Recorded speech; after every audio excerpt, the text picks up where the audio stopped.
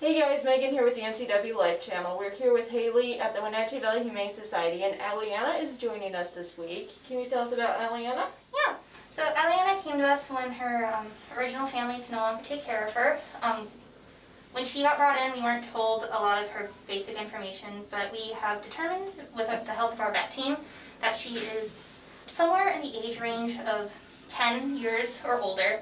We don't know her exact age. When she first got brought in, she was a little bit shy, and when people first meet her, she does revert back to that shy behavior. But once she likes you and is comfortable in your presence, she does this. She is a total love bug.